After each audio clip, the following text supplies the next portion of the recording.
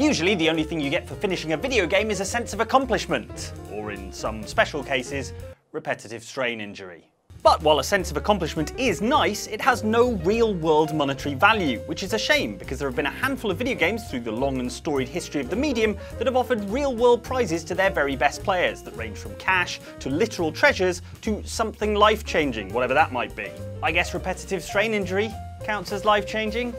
Anyway, consider these rare and special real-world prizes you could win by playing video games, and without having to dedicate your life to becoming an esports champion, because who has the time? Now, when we released it, the first real question was, what is inside the cube? And I said, and I'm known for these things, I said there's something amazing inside, something life-changing inside. Well, this is what this video is about. Peter Molyneux is a game developer known mostly for two things. One, good games from the past, like the Fable series or Theme Hospital. Doctor required in GP's office. And two, absolutely outrageous claims about features that will 100% not be in the finished version of his games. You've got to put these goggles on. Goggles? Put them on like this. Okay. What? Like that? Claire has been thrown a pair of goggles. Notice what she did. This wasn't acted. She felt the need to reach down for those goggles. Anyway, thanks to the second one, we were somewhat skeptical in 2012 when old P. Molly announced the first game from his new studio, 22 Cans. Called Curiosity, What's Inside the Cube, the idea of the game was that players would all work together to tap away at a big white cube, slowly reducing it in size until one lucky player would chip away the final cube to reveal what Pete described as a life-changing prize. You notice someone's written some expletives on the cube. To be fair, it was a brilliant bit of marketing. The idea of a secret and valuable prize being hidden in the middle of this cube was definitely enticing. And I'll admit I did my time tapping away on that 3D square back in 2012 when I could have been enjoying the London Olympics or my youth. But on the 26th of May 2013, an 18-year-old Scottish man named Brian Henderson tapped Molyneux's cube for the final time and was greeted by this video in which it is revealed that what was inside the cube was in fact a tiny Peter Molyneux. And one lucky person has reaped the rewards of their hard efforts. How can anything be worth all that effort? As Peter goes on to explain, the life-changing prize in question was related to 22 Cans' next game, the God Simulator Goddess. And so, what is in the centre is something that only we can grant. And it is the ability to be a digital god. As a reward for his hard work tapping blocks, Henderson was to be named the God of Gods in Goddess, which I don't know what that means, and I'm not sure Peter does either. You, the person who reached the centre, will be the god of all people that are playing Goddess. You will intrinsically decide on the rules that the game is played by. And, here's the life-changing bit, you will share in the success of the product. Every time people spend money on Goddess, you will get a small piece of that pie. Henderson was also to share in the financial success of Goddess, receiving 1% of the profits from the game, which sounds good until you realise that the game never actually properly released. 22 Cans spent months ignoring Henderson's emails, and then Peter Molyneux announced in 2017 that the game had made no money and that Henderson would not be receiving anything. I absolutely love what I do. I love being a designer. I love making games that are out there to play. Pretty bold of them to have uploaded this video to YouTube and kept it up long after it became apparent that it was all totally bullshit. Now that I think about it, I bet they're getting absolutely roasted in the comments. Oh yeah, probably a good idea actually.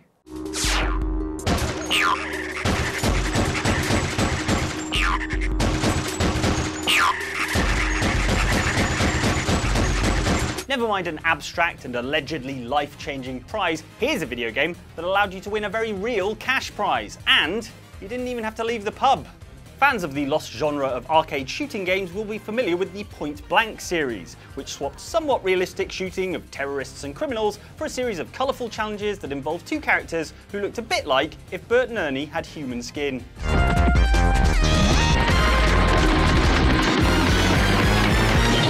Well, that's Sesame Street ruined forever. There was, however, an extremely rare version of the Point Blank 3 arcade machine called Aim for Cash. This version of the game allowed you to build up prize money as you played, and if you managed to complete the near impossible final stage, you'd win real spendable money. Up to £40, which is enough to buy just over half a video game these days.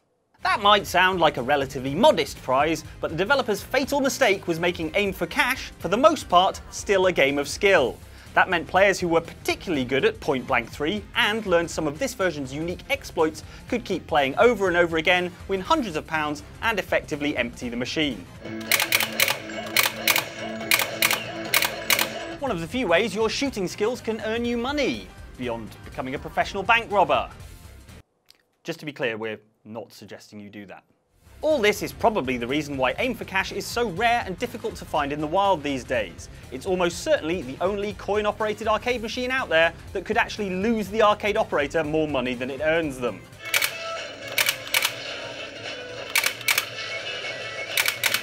Still, they could make that back and more by simply robbing a bank.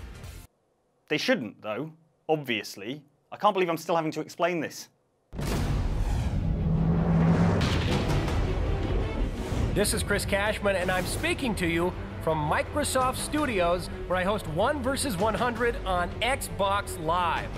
1 vs. 100 Live, where television meets video games. Live. For a brief shining moment at the end of the noughties, we had the Xbox 360 game 1 vs. 100, an online battle royale trivia game based on the TV game show of the same name. In 1 vs. 100, you either played as the One or as one of the 100 audience members, also known as the Mob. Everyone played as their custom Xbox avatars because in 2009, Xbox avatars were still a thing, long before Microsoft abandoned them all on a cold, dark server of eternal torment. Why did they program them to feel torment? Just seems cruel to me. Anyway, if you were the One, you had to do better at answering trivia questions than the 100, eliminating members of the Mob by getting questions right where they got them wrong. But if you got one question wrong, you were out. So basically Fortnite, only instead of guns, you had trivia, and instead of back bling, you had trivia, and instead of anthropomorphic bananas, you had trivia. Also, real prizes. I say real prizes, the top prize was 10,000 Microsoft points, as opposed to the TV show's top prize of $1 million. But still, back before Microsoft points were retired, that was like $125 to spend on stuff in the Xbox store. 125! Win more prizes. If the Mob won, on the other hand, the remaining members would split the winnings and each get an Xbox Live Arcade game. Also pretty sweet. Today's questions are all about video games. Thousands of fresh questions. Oh, I know this one. The experimental live game show video game hybrid was a bit of a hit, with over 2.5 million downloads in the first couple of months and some 200,000 players logging on to play every day. But then Microsoft canned it in 2010 after just 2 seasons. The tantalizing news for trivia fans still hurting over that cancellation is that as part of Xbox's FanFest event in October 2020, Xbox chief Phil Spencer hinted that hey, maybe the Xbox Series X could get a live trivia game in the vein of 1 vs. 100 all of its own. Maybe we should even be building our own trivia game like from our past and allow people to play a trivia game more often. Maybe that could happen. Phil, that's all I needed to hear. Well, that and that you're going to release all of the Xbox avatars from their cold dark cyber prison. They're suffering, Phil!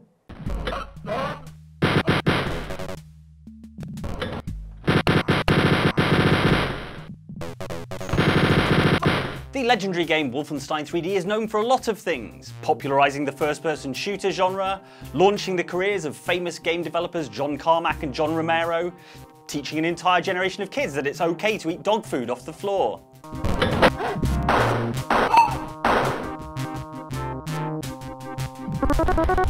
What? It's enriched with marrowbone jelly. What you might not know is that on release, Wolfenstein 3D, one of the most famous games in history, also had a secret real-world prize built into it. The way to win was to navigate a fiendish maze of near-identical square rooms hidden behind a secret wall in Episode 2, Level 8, and find this message.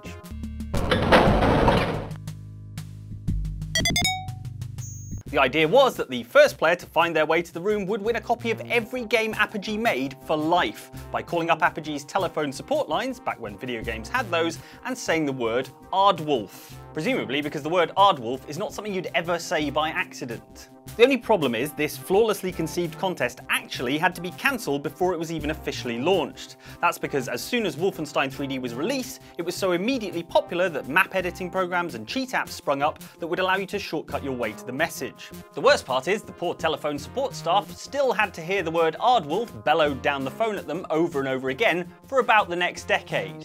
Hope they got a pay rise. They won't have got a pay rise. The thing is, were it not for these cheap programs and map editors, we reckon it genuinely would have taken quite a while for people to find this thing. In 2016, former Apogee employee Joe Sigler revealed on his blog a map that showed not just the extent of the maze of identical rooms, but also the complexity of the route required to find the hidden message. I don't know, that seems pretty hard, Wolfenstein. Aardwolf? I said it by accident.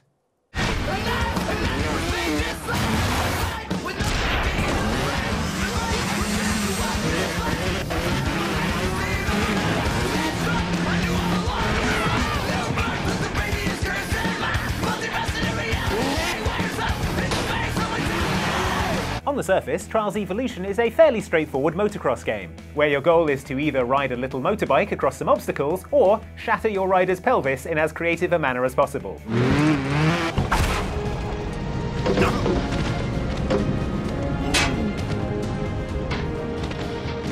It is usually the pelvis one, yeah.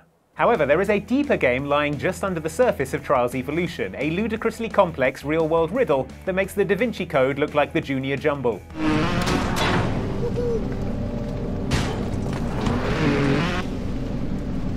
It all started when Trials Evolution players noticed random letters written on signposts throughout the game.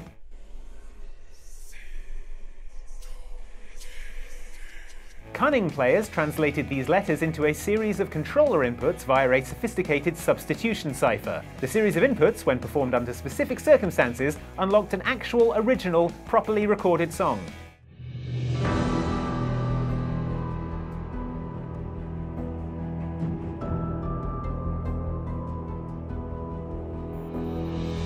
Wake up and listen, the secrets are hidden in the brighter tones. Wasn't this Finland's Eurovision entry in 2005? 12 points. Obviously, no one is just going to make beautiful music for its own sake, the very idea, so Trials fans immediately ran that song through a spectrograph and revealed another hidden message, this time in Morse code, which led to a website on which a series of symbols began appearing. Once players decoded a message written in these symbols to reveal a super cheery phrase predicting the eventual demise of the universe, that's when the real-world treasure hunt began. Entering that phrase produced a block of text instructing intrepid players to go to Helsinki, to enter a keypad-locked building, and to tell the intercom that you were there to find the Riddle Master. Which to me sounds like a pretty good way of getting yourself murdered by a riddle-obsessed serial killer. In actual fact, the first person who did do this was given a map to the location of a cache of treasures in a Finnish graveyard, including an antique pocket watch and a small chest containing a key. The treasure also included coordinates leading to 3 other locations around the world: a cemetery in Bath, England, a hole in a wall underneath the Sydney Harbour Bridge in Australia, and a field in San Francisco where players found hidden treasure chests, each containing a key and a mysterious plaque that read, "It seemed like forever ago." On the reverse of the plaques, however, was the final piece of the puzzle, revealing the eventual location in time and space of the prize waiting for the indefatigable players who had come this far. It read, "Midday in year 2113. First sat in org, 1 of 5 keys will open the box. Underneath, the Eiffel Tower." What's in the mystery box? We don't know, and the players who followed these threads won't know for another 91 years! Trials creative lead Antti Ilvesuo, the creator of the riddle, has stated that he has made arrangements for there to be something for the people with the keys to open in 2113, seeing as he won't be there on account of being long dead. Honestly, it had better be something pretty bloody good considering all this build-up. Like a new gamer pick, or a trailer for Trials 8. Ooh, or some Microsoft points. Pretty sure they'll be back by then and the only stable currency.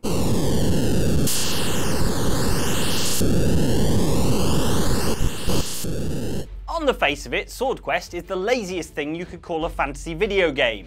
It'd be like calling your FPS Gun Shooter, or a game in which you steal cars Grand Theft Auto.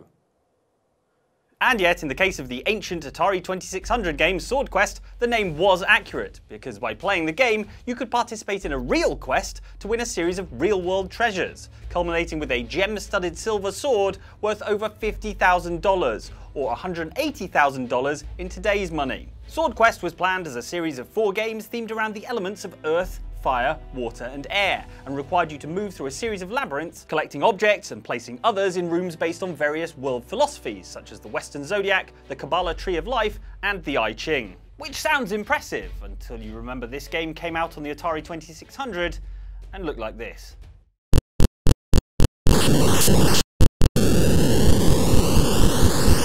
Yeah.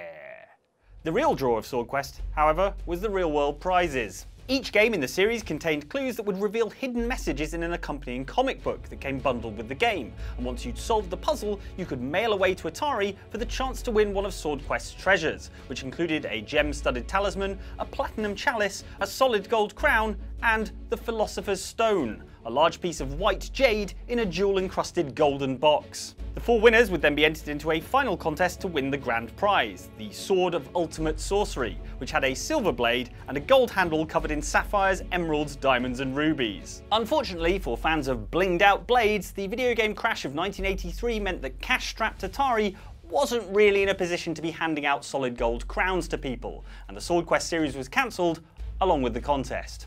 Still, at least 2 lucky players did receive prizes, the talisman, which was melted down so the winner could buy a new car, and the chalice, which still exists in that winner's private collection. The fate of the other treasures remains a mystery, although given the amount of time that has passed, there are only 2 options. 1, they got melted down, or 2, the president of Atari secretly has them in his office and parades around with them in between meetings.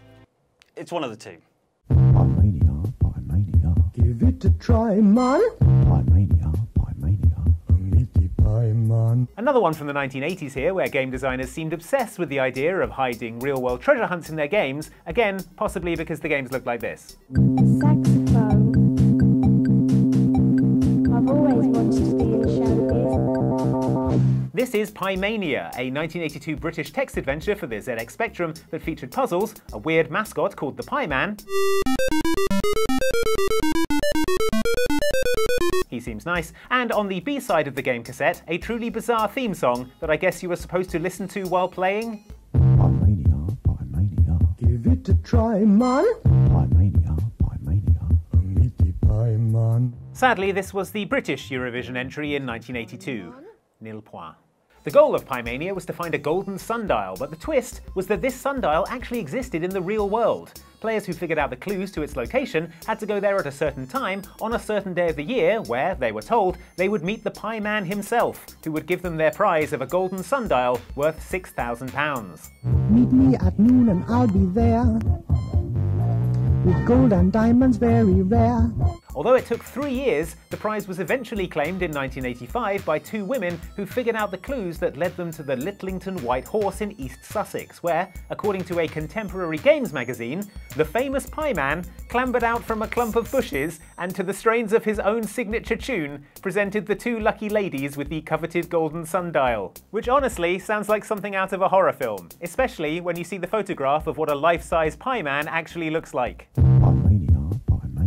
Give it a try, man. I would pay £6,000 not to have to be anywhere near that, thank you very much. Pie-mania, give it a try, man. Pie-mania, meaty pie man. Thank you so much for watching this video about the real-world prizes you could win in video games. If you'd like to watch some more videos, we've got another couple up here, which definitely won't involve me eating dog food, I can promise that. And if you'd like to like and subscribe, that would be great. Super helps us out. Now, if you'll excuse me, I need to get through a load more of these cans to be in with a chance of winning a grooming set. Lovely. At least I'm getting complete nutrition in jelly.